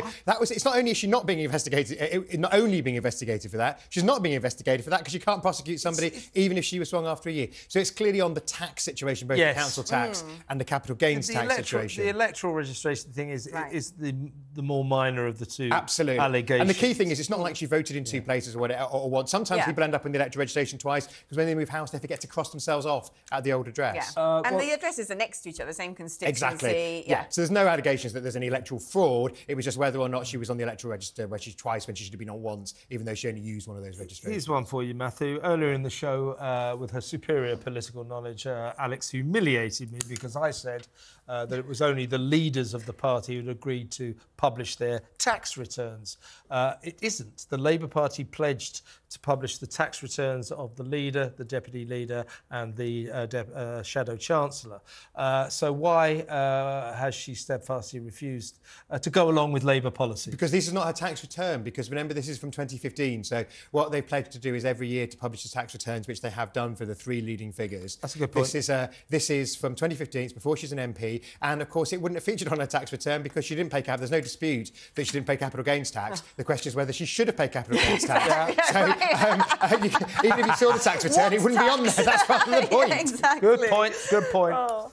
Well, let's speak now to former Met Police Detective Chief Inspector Mike Neville. Mike, 12 officers on this case now investigating which address Rayner was living in during this period of time. Is that a huge overkill, or is there more that they might be looking at that requires all of those resources? Well, I agree. It's an enormous amount of officers. Some murder inquiries would have 12 officers on them. And there's some simple things that could be done here. The Labour Party could produce the document where she applied to be an MP. I mean, if they're looking at things like, did she claim single person's allowance when it was a council tax and there'd be a few £1,000s worth of fraud there? Are they going to look at that? When she sold the house, how much did she pay anything in tax? But these are really, the police have trained financial investigators, and one of those officers could really make all those inquiries. So why there's 12 officers? Because that sounds like there's probably a detective inspector, a couple of detective sergeants and detective constables who may well be better employed investigating burglaries, robberies and rapes. I would think, Mike, that if she has done wrong and she's found it, she's got a lot of stuff to worry about right now with 12 officers investigating. And I mean, this is pure speculation, but it does sound to me as if there might be more than what we know. Stephen Watson, the Greater Manchester Police Chief, he said in terms of Angela Rayner, there are and this is a quote, a number of assertions knocking about. So that could be more than just what we know so far, right, with 12 officers involved. Yeah, absolutely. And Steve Watson's one of the best chief constables. He's really turned Greater Manchester around. So I don't imagine he would waste officers' time on that. But what is it that we know? We know very little at the moment. As has been indicated, this idea that you can be prosecuted for electoral offences under the representation of the People's Act, that's 12 months, so that's gone. You're talking about potential frauds, 2 potential frauds, and some sort of tax evasion. I think what the public will be concerned with, the greatest offence that a politician can commit, of course, is hypocrisy. And here we have somebody who's demanded to see a Tory MP's tax return and won't show hers, who demanded that Boris resign because he was under a criminal investigation and she hasn't resigned. So, and tells other people they can't buy a council house and buys hers. And I think to the public, that is the greater offence of all these. What I don't understand is this mystery advice that she supposedly got, which is in some sort of letter saying you'd done nothing wrong, which if she'd done nothing wrong, we could have seen it, the police could have seen it, Sir Keir Starmer himself could have seen it, and this matter would all be cleared up. This is what I don't understand about the situation, which suggests to me that she probably has done something wrong. Well, I absolutely agree. And as I said before, there's that document, you see this letter, this tax advice, and it's very amusing, isn't it, to see a Labour MP who usually say tax avoidance is the same as tax evasion. Now this has all changed. And there's also, as I said, the letter or the application form to the Labour Party to say where she was living. You've also got her aides saying one thing, the local neighbours saying another. So these things need to be cleared up. But as you've said, some of these things could be easily sorted, and they're not doing them, and people don't like evasion and potential lies. Mike, you said Stephen Watson is one of the best chief constables, and from what I've seen of him, I agree. He's the guy who said, right from now on, we're going to investigate every burglary, every bike theft, everything. I think that's a great move on his part. But I do think he's got some questions to answer. When this issue originally arose, I think it was the Mail on Sunday or something revealed it, that she was stood accused of evading capital gains tax and not registering herself properly electorally. The Manchester Police looked into it and announced there's nothing to see here, no criminal investigation is required. Then a Tory MP called James Daly went back to the police and said, are you sure about this? I think it does require investigation. Guess what? Manchester Police did a big U-turn and said, yeah, you're quite right, we better have a look at this. Now they've got 12 detectives on it. So why would they have made that decision in the first place that there was nothing criminal here? There's a problem here, isn't there? Well, I imagine it was quite a junior officer, you know, sort of a detective inspector who made that initial decision. And as we've indicated, you know, one of the crimes she's accused of, she can't be prosecuted for because it's a long time. And it's certainly more than 12 months ago. So somebody probably made that decision without thinking, you know, strategically, this is a really national issue with real interest. So whilst we're only talking about a few tens of thousands of pounds, possibly, it's the fact it's the deputy leader of the Labour Party. So Steve Watson wouldn't have been involved in that initial decision. But of course, once it blew up, he would have, him and his command team would have had to make to change this and give guidance that they're going to do this. But I still do think that 12 officers is really a lot of officers for what would seemingly be a financial inquiry. By the way, Mike, it's at least 12 officers. Well, yeah, it could be more. You think with that many officers, if you've got 12 people working on this, then the whole thing should be done and dusted in a week. But they're saying this could go on for weeks and weeks. I mean, that seems mad.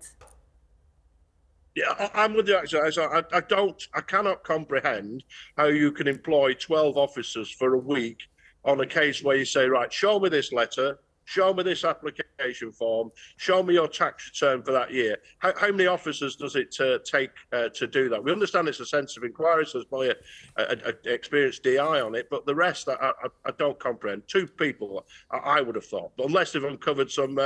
I don't know, wicked crime empire that should, you know, it would seem to be nonsense. I mean, coppers, in the past have had a bit of a reputation sometimes for, shall we say, getting over-enthusiastic about nabbing a celebrity victim, you know, a celebrity suspect. I would imagine that in this circumstance, Stephen Watson, the police chief in Manchester, will be all over the officers, making sure that this investigation is scrupulously fair. Would I be right? Yeah, absolutely. So in the police, you have the bronze, silver, gold issue. So the bronze will probably be some kind of maybe the DCI, the DI. The bronze, they're the guys, the workers who go and do it. But there'll be a gold commander who will be a assistant chief constable rank who will be overseeing this, because, as you say, this is something that is front page news. It's the top of your news hour story, and the Manchester Police will be all over that. If you look at the police in the past with some of the press failings we saw in Lancashire in particular, they will not want to repeat that. They'll want to get it right now. So, as I say, every day there'll be a gold meeting where the latest developments are discussed. So there isn't any real cock-ups. That was the Gold Commander's aim. Mike, thank you ever so much. Mike Neville, former police officer there. Now, Matthew, if they do uncover a crime empire after their... I think we all think that's very unlikely. I think we should stress. If they do. Yes, that's very, very unlikely. Very likely. I think Mike had his tongue in his cheek there, didn't he? I don't know, politics is getting a bit boring lately. I wouldn't mind it. But if she does have to step down and resign as deputy leader, who are the people most likely to take her position? One name that's been touted. You said Bridget Phillips. I did, last yeah, time. absolutely. Someone that we couldn't pick out of a lineup, but I looked at her online. She seems to be part of the Lego factory of, sort of funny hairstyles, funny bobs. she's got the TV bob, which I'm glad to see. She's got the bob, the Rachel Reeves bob. Yeah. But another name that's been thrown into the ring apparently is John Ashworth. Who I used to share a flat with. Did you? I did, yeah. I've known John since I ran Young Labour, and he was just finishing school and was very active in Young Labour. I mean, John would be a great deputy leader, as would Bridget.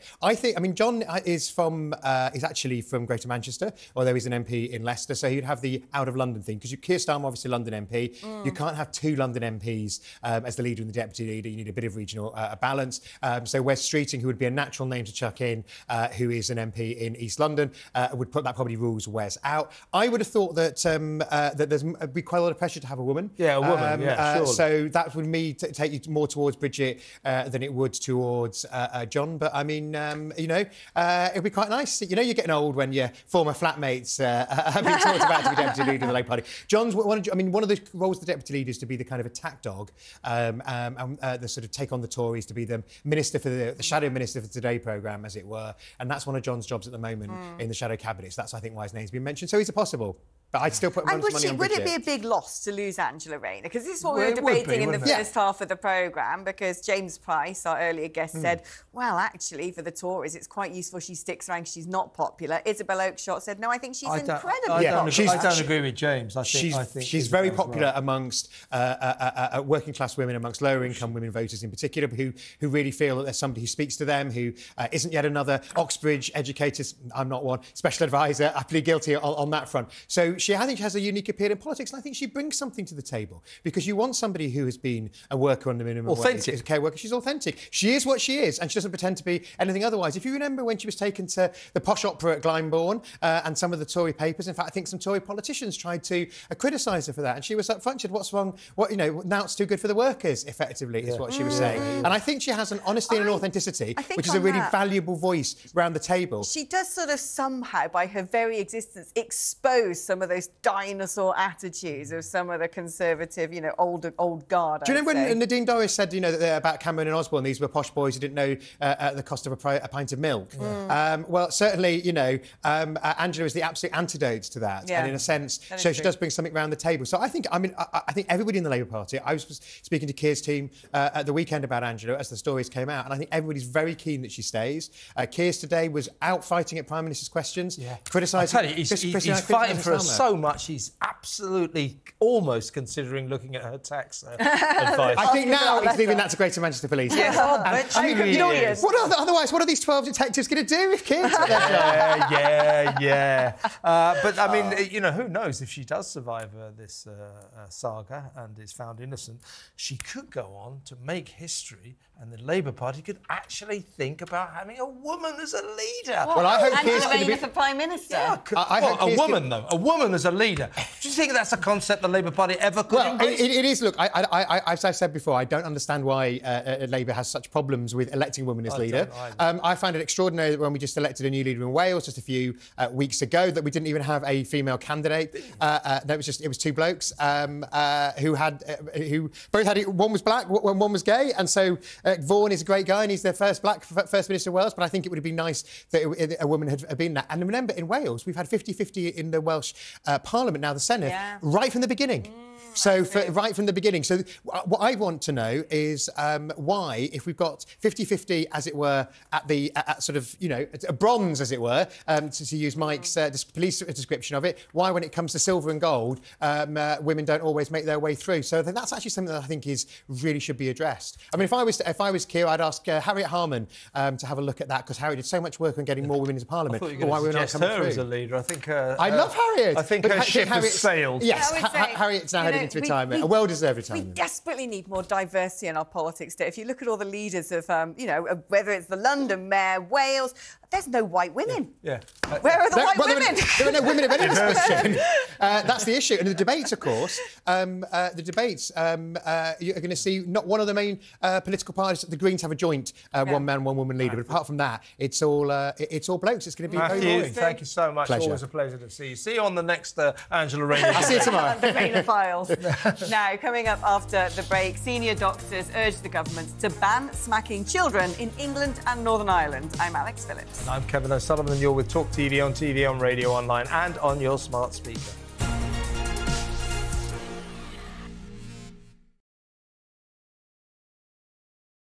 Hey, very good morning to you. Thanks for joining us. You're with talkTV, on radio, online, And we're on your smart speaker. Now, you ain't going to have an Eve, me old Chinas, but a new report is calling for a new definition of cockney. All right, Jeremy, me old China. All right, Rosie, oi, oi, treacle. When J.K. Rowling says, let's just be honest, that's all she's saying, let's just be honest. When a man goes out and kills, we should talk about them as what they are, a biological man. Trans woman, it's not a woman. Trans woman is a man. Lee would have to go much further than his statement. I mean, he did say that he spoke clumsily and he understood the Prime Minister's position, but I think he'd need to say that he'd got it wrong. Then I had a phone call this morning from City Council, a lovely woman called Anna. And yeah, I've just received an email just saying that, yeah, I'm going to be getting a badge. Quite right too. It's that time again to get the violins out. That's right. Prince Harry has lost his bid for UK security after moaning he'd been singled out. You might as well be discussing an invasion of Daleks for all I really get this. but I am now on social media, having been dragged off my £8 Nokia, reluctantly kicking and screaming. I'm a huge hit on Instagram, as you probably know. What are you doing? I was just about to do it. Ooh! It's Carry On. What just happened? Whoa, listen.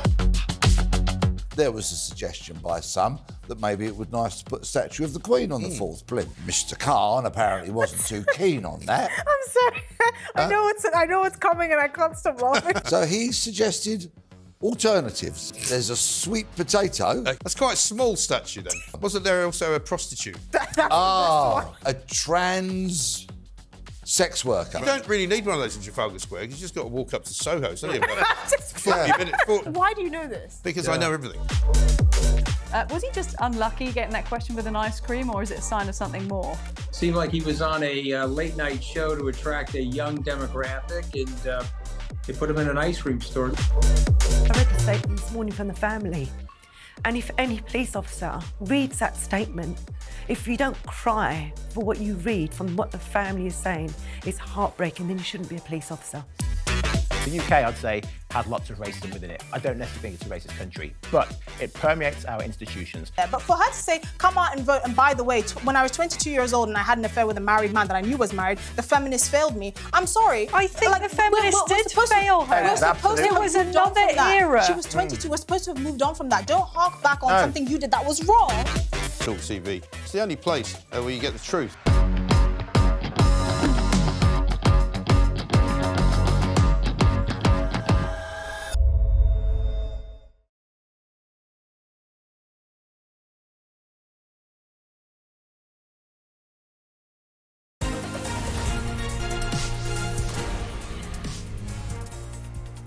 Welcome back to the show. I'm Kevin O'Sullivan. And I'm Alex Phillips, and this is Crosstalk on talkTV. On TV, on radio, online, and on your smart speaker. Now, a group of senior doctors want the government to ban parents from smacking their children in England and Northern Ireland.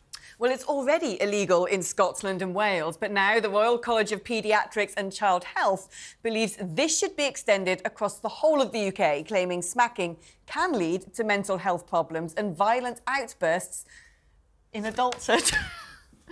Just looking at you there. Joining us to discuss this, Graham Nichols, Director of Affinity Gospel Churches, who is against a ban, and psychologist and writer Wendy Gregory, who is in favour of a ban. I'm actually going to start with you, Wendy. Why do you think this ban needs to be in place when we already have legislation that prevents child abuse or injuring a child, that sort of thing? And parents out there would think, well, you know, sometimes if I have to resort to a tap, it might be necessary.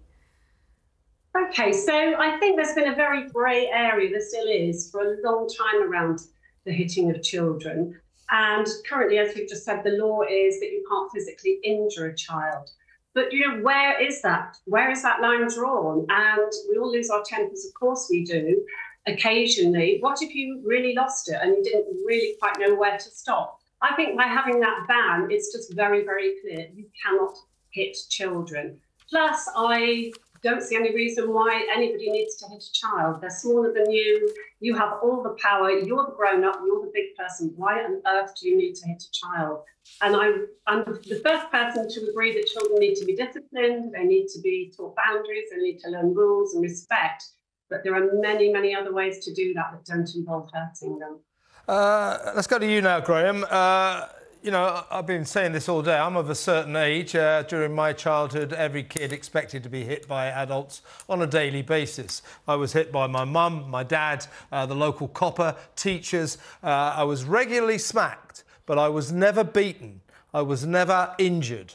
So whereas, of course, I agree with we don't want parents going around beating their kids or hitting their kids willy-nilly. Now and again, surely parents should be able to make their own decisions about how they discipline their kids. If, for example, a kid's running towards a motorway, you might want to emphasise, please don't do that again. I'm just saying, I don't think it's for the government or the police to tell parents how to rear their kids.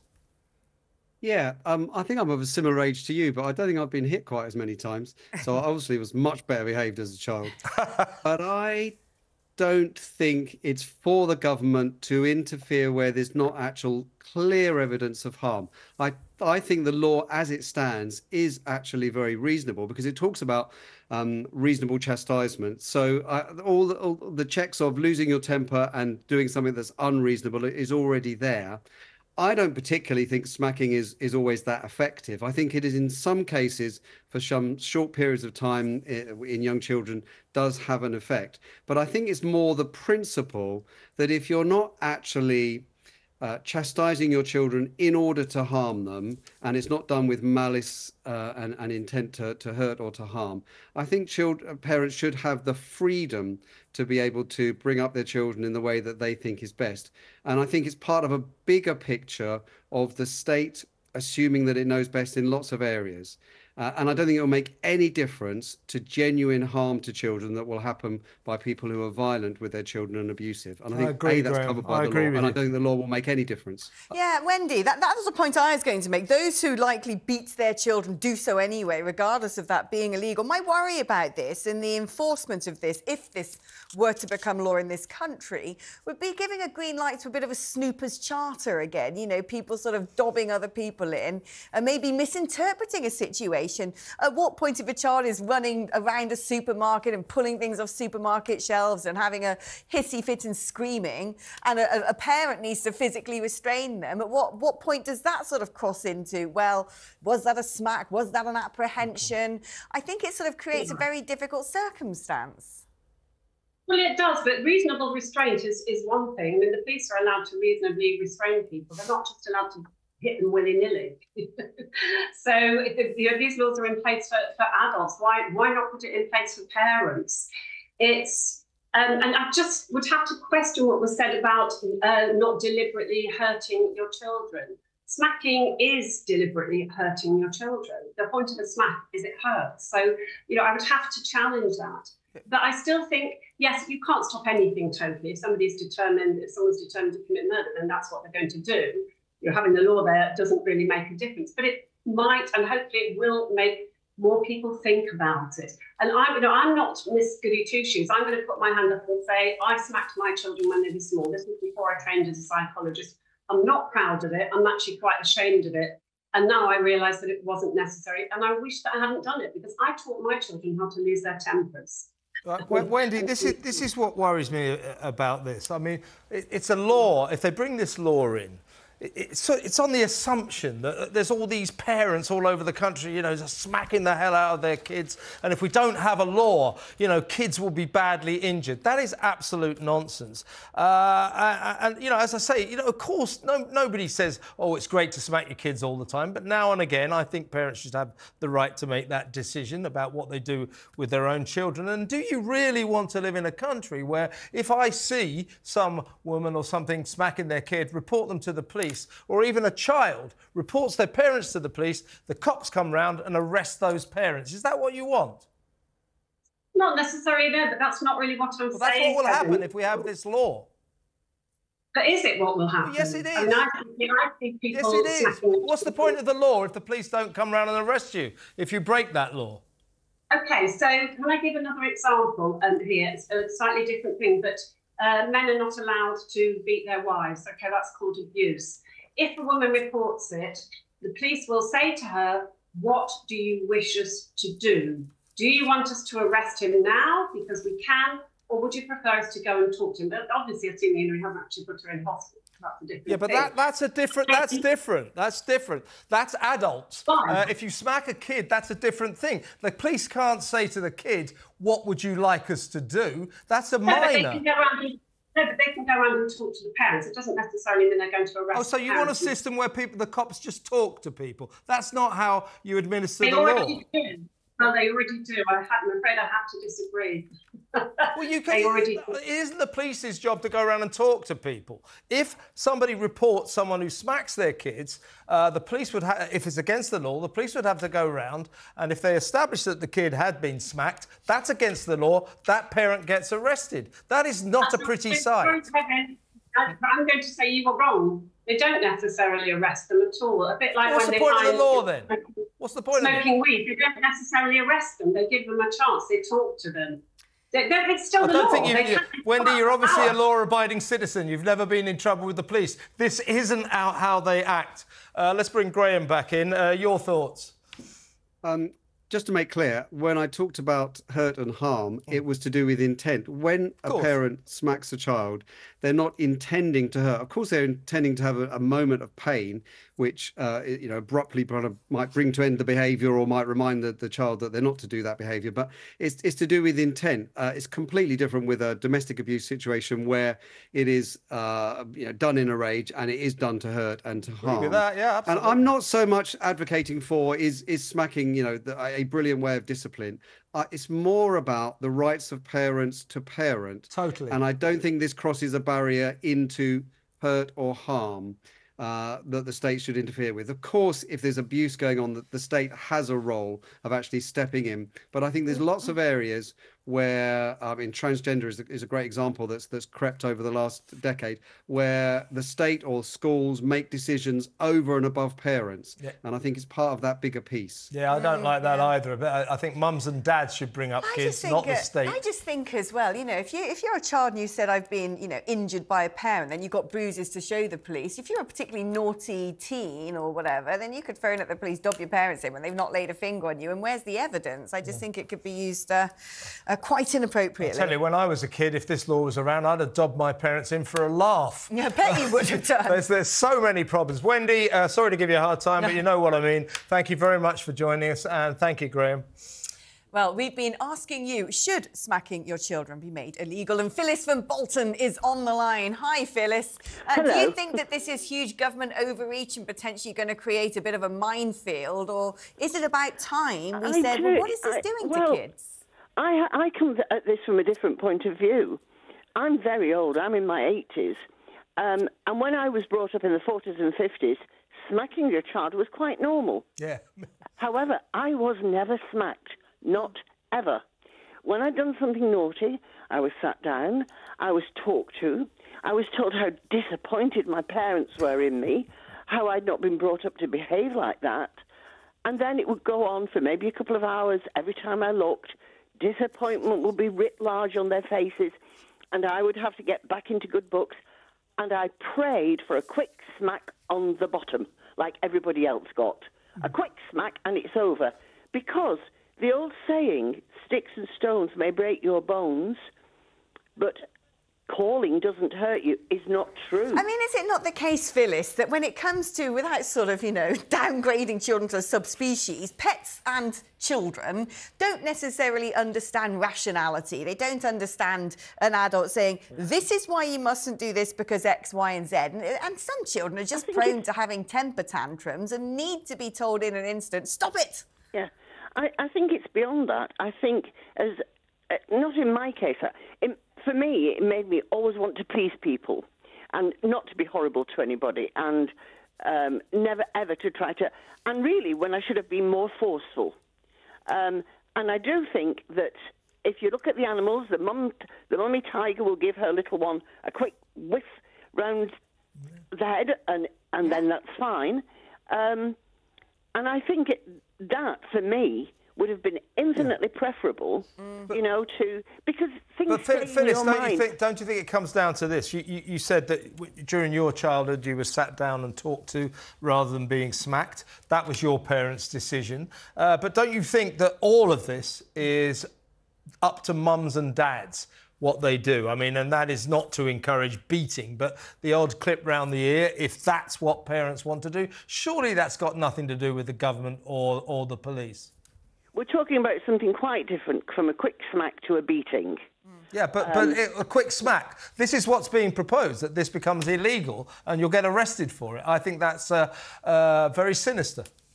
Well, you have to go with the flow of what's happened in the world. I later became a teacher, and in fact I did over 40 years in schools. And when I've watched the way that behaviour has degenerated in schools, when I started teaching, I could smack. And in fact, I began my teaching career in a secondary modern school for all boys, and I was 21 years old. And it was perfect. It was perfect. All the men on the staff had either been in the war or they'd done national service, and they knew how to handle the boys. And there was corporal punishment. And if anybody even looked at me wrong, I would just say to them, do you want to go and see Mr. Burton? And that would have meant the cane. Yeah. And the whole class shut up. So, going for a Burton, always a bad thing, Phyllis. Phyllis, great to talk to you. Thank you very much for the call. Really good call. Yeah. Moving on now, and Lord Cameron has confirmed that Israel will strike back against Iran.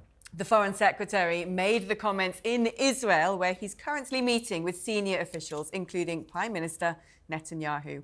Well, joining us now is former Defence Minister Sir Gerald Howarth. Sir Gerald, I mean, the mood music coming out of both Number 10 and Cameron and across the pond has been saying to Israel, oh, be careful. Being tough is sometimes turning the other cheek. And Israel saying, well, look, come on. If you had been a country with 300-odd warheads about to rain down on you, would you want to turn the other cheek? But it is interesting that actually Iran has turned around and said, well, if Israel so much as lifts one finger in retaliation, which according to David Cameron they are going to do, that they're going to magic up a weapon, the likes of which nobody's ever seen before. Now, if you were Cameron, what would you be saying? Well, good afternoon, Kevin and Alex. If I could just say, Kevin, I entirely agree with everything you said about the previous conversation. It's the responsibility of parents to bring up their children, not the state. I knew you'd agree. Parents should decide on these matters. I got chased around with my mother with the stair brush, and by the time I could outrun her, that's when she could no longer beat me up, and I got caned at school, and frankly, it hasn't done me any harm. However, that's by the by, but to address the point... Me too, Joe. I went through all that as well. Talking about physical punishment, should Israel be deploying the same sort of mentality against Iran? Yes, I think the Mad Mullahs could do with a bit of the stair brush, personally. But it might need something rather more drastic than the stair brush. The fact is that Iran has has pursued a war against Israel, which they wish to drive into the Mediterranean Sea. That is their policy for the last 30 years. And they have done it through proxies, through Hezbollah in Lebanon, through Hamas in Gaza, and through the Houthis in Yemen. And they paid them something like £16 billion over the last 15 years to attack the Israelis on their behalf. So what the Israelis did, it would appear that they attacked that consulate and took out the senior military commanders in Damascus. Maybe it was done in order to specifically to provoke Iran. And Iran, as you rightly say, launched a massive attack upon Israel, in excess of 300 missiles, including 30 large cruise missiles, which could have killed a lot of people and done a huge amount of damage. But only thanks to the air defenses which Israel has, and the immediate spontaneous support of its principal allies, Britain, the United States, and France and Jordan, came to their assistance. And I think that it does behove the Israelis to think about the views of their allies, because we did come to their support. They have not come to the support of Ukraine as we requested that they should do. And interestingly, Ben Wallace, the former Secretary of State for Defense, said in the Telegraph yesterday, he said that in his experience, the only way to deal with a bully is to smack them hard. And I share that view. However, I do think the Israelis got to think very, very carefully about how they respond to what happened on Saturday night.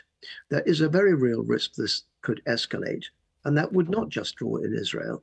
It would draw in Israel's allies and friends as well as the wider Arab world. So they have got to think very carefully. If they can come up with a strike which indicates the extent to which they can defeat Iran, because let us face it, Iran's attack on Israel was a complete, utter failure on Saturday. Over 300 weapons, and only about 5 actually got through. So it was a gross failure. But if Israel can devise with their sophisticated precision weapons a response, then I think that would work. But they have got to be very, very careful indeed. And they cannot just ignore their friends, because they do rely upon their friends. And Netanyahu faces quite a lot of opposition at home. Some say that had he been more awake on the watch, the initial attack by Hamas, the brutal murder of so many Israelis, would not have happened if their intelligence had been more Sorry up to to interrupt, speed. Gerald. I just want to ask you something. Yes, I think it was always fanciful for various world leaders, including ours, to say, "Oh, don't respond, Israel. Show restraint." How would they like it if 300 missiles poured down on London or Paris or Washington? Of course they'd respond. Of course Israel was always going to respond. But what I'd like to ask you is, what do you think the nature of that retaliation will be? Because I think the wise thing would be to look into Iran's nuclear capabilities, their nuclear projects, and attack that. Well, I think that's a very interesting idea. I think it would be extremely provocative, because what we do know is that Iran is doing all it can to develop nuclear weapons. There was a plan which was undertaken by the 5 permanent members of the United Nations Security Council, that is to say, United Kingdom, United States, France, Russia, and China. It's called the Joint Comprehensive Plan of Action, which was drawn up in 2015. And under that, there was a kind of arrangement under which Iran would be given better access to the civilized world on the condition that they did not use their uranium in order to facilitate the building of nuclear weapons. Donald Trump, in my view, entirely correctly withdrew the United States from that agreement. I think it was fanciful from the outset. But as I repeat my point, I think the Israelis have got to be very careful. And that's why you haven't seen any retaliation as yet, because they are really trying to work out how they can do it, how they can do some kind of precision strike, which will not result in Iran trying further aggression directly on Israel rather than through its proxies. Very, very difficult for them. We have to be supportive of Israel. But if I just add this one point, I think the Israelis should stop occupying other people's land. The West Bank is not part of Israel, and the behaviour of the settlers has done nothing to assist Israel's There cause. is so many complicated things going on in the Middle East. Well, let's all hope and pray that Iran isn't a week away from creating a nuclear warhead and it all kicks off. Gerald, thank you ever so much Always for a coming pleasure, back Gerald. on Thank you the very show. much. Speaking much sense there. My pleasure. Now, coming up after the break, inflation falls, but not as much as economists predicted. So what does that mean for your finances? We'll be finding out shortly. I'm Alex Phillips. And I'm Kevin O'Sullivan, and you're with talkTV on TV, on radio, online, and on your smart speaker.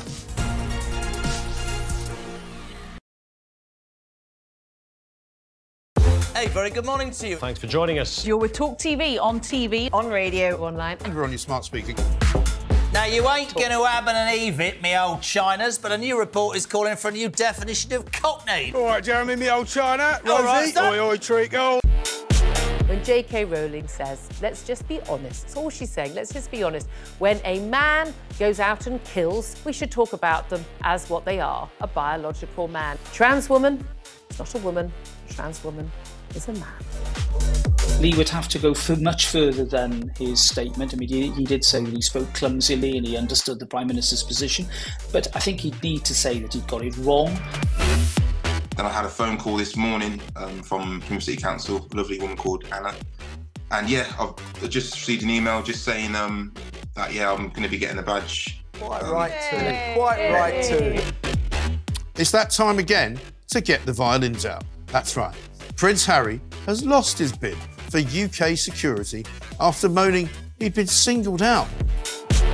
You might as well be discussing an invasion of Daleks for all I really get this. but I am now on social media, having been dragged off my £8 Nokia, reluctantly kicking and screaming.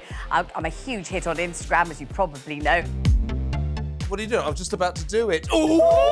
It's carry on. What just happened? Whoa, listen.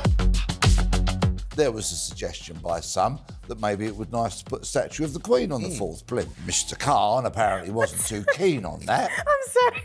I know what's coming and I can't stop laughing. So he suggested alternatives. There's a sweet potato. That's quite a small statue then. Wasn't there also a prostitute? A trans sex worker. You don't really need one of those in Trafalgar Square. You just got to walk up to Soho. It's only about Just 40 minutes. Why do you know this? Because I know everything. Was he just unlucky getting that question with an ice cream, or is it a sign of something more? Seemed like he was on a late-night show to attract a young demographic, and they put him in an ice cream store. I read the statement this morning from the family. And if any police officer reads that statement, if you don't cry for what you read from what the family is saying, it's heartbreaking, then you shouldn't be a police officer. The UK, I'd say, has lots of racism within it. I don't necessarily think it's a racist country, but it permeates our institutions. Yeah, but for her to say, come out and vote, and by the way, when I was 22 years old and I had an affair with a married man that I knew was married, the feminists failed me. I'm sorry. I think the feminists did fail her. We're supposed to It have was moved on another from that. era. She was 22. We're supposed to have moved on from that. Don't hark back on something you did that was wrong. talkTV. It's the only place where you get the truth.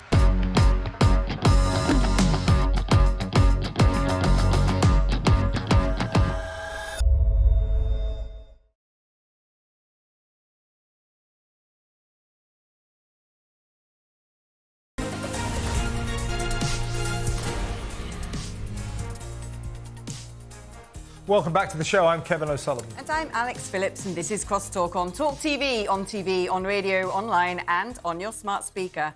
Now, inflation has fallen again, dropping to 3.4% at the end of March. The fall was less than expected, meaning the Bank of England could hold off on cutting interest rates until later this year. Joining us now is economist Justin Urquhart-Stewart. Justin, two questions really. You shouldn't really ask two questions at once, but I'm going to. Rules were made to be broken. First of all, since inflation has plummeted by 3.4% or to 3.4%, why is that not being reflected in prices? Everything still seems to be sky high. And secondly, why won't the Bank of England cut interest rates? OK. Oh, first of all, what you've got is confusion around, because you've got inflation, which is obviously prices going up. Then you have this strange thing called disinflation, which is still inflation, but at a lower level. And that's what we're in now. And then you've got deflation, where actually the economy is actually shrinking overall. De-inflation, you really don't want to be in at all, because that's very difficult. But disinflation is still inflation, but lower level. We want to bring that down to 2%. Now, why isn't that always being reflected in what we're seeing with prices? Well, it does reflect actually small rises in various areas, but things like food and those sort of areas, they can be affected by the price of sterling. And bear in mind, we would actually import most of our food. With a weaker sterling, it's going to cost us more. So you can see how that gets fed through. Then subsequent to that, then the interest rate levels, as we discussed before, should not have gone up in the first place, because interest rates, putting those up, are there to try and put people off when there's a consumer boom. Well, as far as I know, in the past few years, we haven't had a consumer boom, diametrically the opposite. So what you saw was actually the bank deliberately thinking to try and slow the economy down at a time actually where we wanted to increase the speed of the economy, but try and control inflation. But as far as the Prime Minister is concerned, he promised lower inflation. He can't do that because the price of oil and others are outside his control. And so we also had the issues following the banking crisis of the supply of goods. And that was the area that was causing real inflation coming through, when you get the odd boat stuck in the Suez Canal, a couple of wars going on, and some trade disputes. All of that added together means that actually we've got lower inflation, but the outlook over the next few months may not be as positive as some people are saying. Yeah, so let's not pop the champagne corks yet. With all the instability in the world, we could finally end up once again in an energy crisis again next winter, with cargo not getting through the Suez Canal or the Red Sea, and we'll all be in a pickle once more. Yes, well, jolly good. In which case, go and buy a case of scotch and go and sit in a cave in Wales. The global economy is still growing, despite it. When you think about what's happening, we had banking crisis, we had COVID, few wars going on, supply chain issues, and therefore you would think, well, actually we're heading for disaster. We're having a slowdown in the American economy, but it is still growing, but at a slower rate.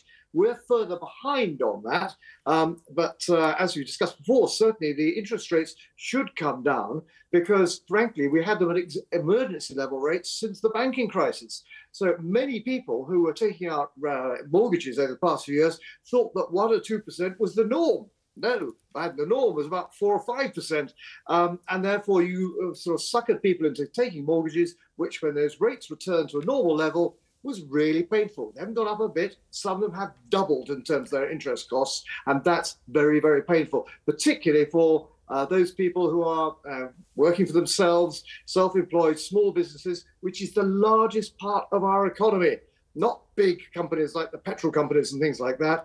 It's smaller businesses going out and having the courage to be able to start a business and often investing their own money in it. They're the people we need to try and provide help for, not giveaways, but a sensible taxation service which actually makes sure you're encouraged to actually have more investment coming in domestically and overseas, and make it locally as well, not just UK coming out of Bank of England. Perfect. Really good timing, Justin. Thank you so much. Excellent work. You, Justin. Sadly, we've come to the end of the show, Alex. Thank you for tuning in. Please do join us same time tomorrow, 9:30 a.m. Up next is Ian Collins. Have a good afternoon.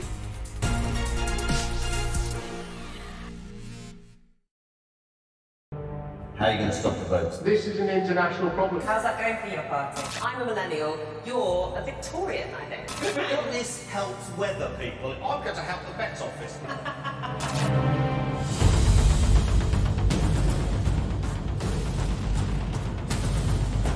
3, 2, 1. Go Browns. I'm Jeremy Kyle. And I'm Nicola Thorpe. Welcome to Talk Today.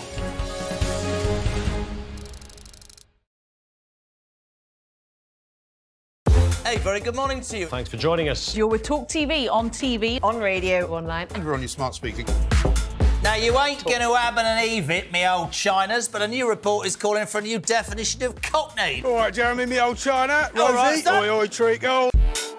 When J.K. Rowling says, let's just be honest, that's all she's saying, let's just be honest.